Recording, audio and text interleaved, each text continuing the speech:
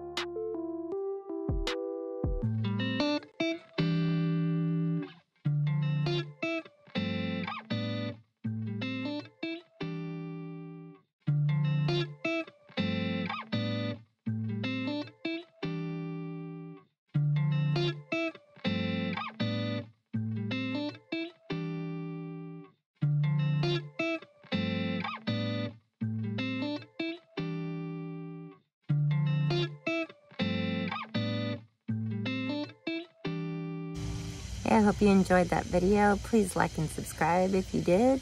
Leave a comment. Let me know if you have any questions. And see you in the next video.